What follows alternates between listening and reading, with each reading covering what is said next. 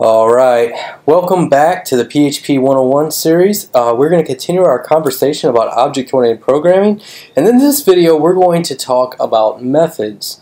We're going to dive just a little bit deeper into methods.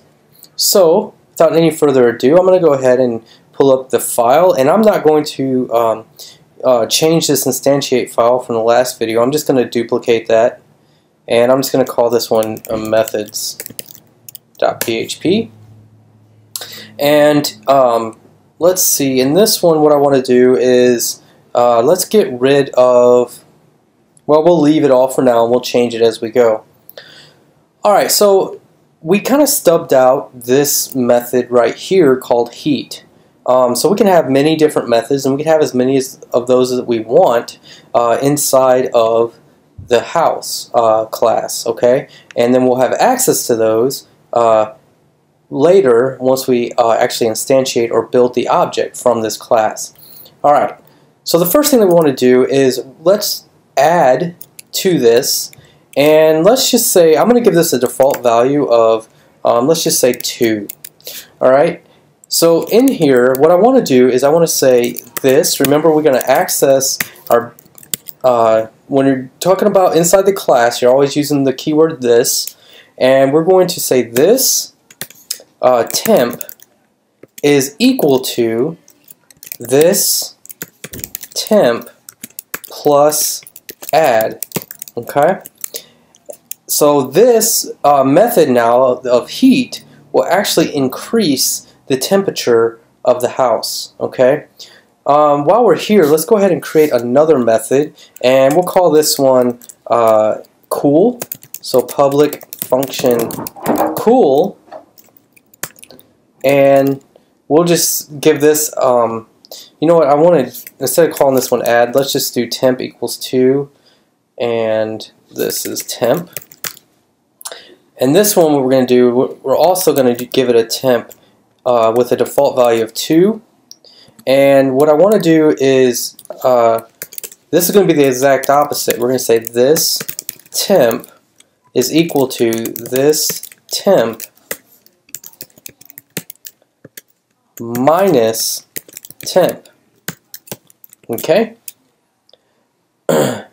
So now, if I run these on the instantiated objects, it's going to manipulate the temp value here.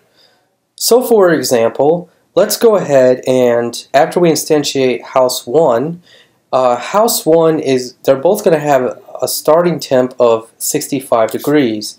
So what I can do inside my code after I've instantiated it is I can say house 1, and let's just say I want to heat that one. So I'm not going to pass any params, I'm just going to say heat. Now you run these methods the same as you access a property with the skinny arrow, but it gets, the methods obviously are functions, so they get the open and closing params. So then if I go ahead and var dump house 1, you'll see that house 2 still has an internal temp of 65 degrees, whereas house 1 has a temperature of 67. And it has one of 67 because we didn't pass in a new temp, so it's using the default value of 2, and it's going to add that default value of 2 to this the current value. So if you look at this line of code, it's this temp, which is referring to this one, so that'll be 65, and we're setting that equal to this temp, which is 65, plus, and then what we're passing in here is temp, the parameter temp, and that will be 2 by default because we didn't add anything. So let's save that and refresh, and I'm still on instantiate. I need to go to, the new file name is methods, so let me change that, methods. So now if we look at house 1, its internal temperature is 67, but the house 2 internal temperature is still 65 because I haven't done anything to manipulate that yet, so it just has its starting value. Alright, so now if I go and I change this, say, to 22, which would be a drastic increase of temperature, refresh, now the internal temperature of house 1 is 87 degrees. And if, let's just say now I want to cool house 2, we can run cool, and I want to cool it by 5 degrees. So if I go back now and refresh, we can see that we still have the temperature of 87 degrees in house 1, but house 2 now is 60 degrees. Okay? So that is how you run a method that's in a class. So a method is pretty much a function, okay, and it lives inside the class, and you usually use these to manipulate the properties or display the properties or do something with the properties of this class, okay? Not always, there are times when you don't, but by and large, this is why you would use object-oriented programming, is because I can define a blueprint to build many objects from, and they're going to have a set of properties and a set of methods that I can manipulate the data with. So now all of these methods and properties are packaged up into one class. Usually you wouldn't keep a class in the same file as the rest of your code. You would usually put these into a separate file, and that's how you can reuse this house class in many different files, or more importantly in other projects. So maybe you have another project that you're creating and it also needs a house. Now a house is a weird, admittedly a weird class to build, but I just wanted to simplify this and show you what a class and what an object is, okay? And but a real-world example would be like a user's class, and so you could have a logged-in user to your site, and that logged-in user could have many properties like their password, their username, their first and last name, their address, their credit card number. Everything else could be stored as properties on that user, and then there could be methods that would manipulate that or do something with it. For instance, you might have a user login method that would actually log the user into your site. You could have another method that would update their password. So if they wanted to create a new password, you would have that, and it would manipulate that object, okay?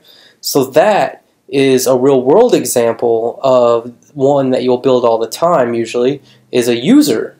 I mean, I wouldn't mean all the time, but it's quite often that you'll have a user class, and it can be referring to any sort of user or whatever. But anyhow, I just wanted to give you guys that as an example, and I don't know what's going on here. All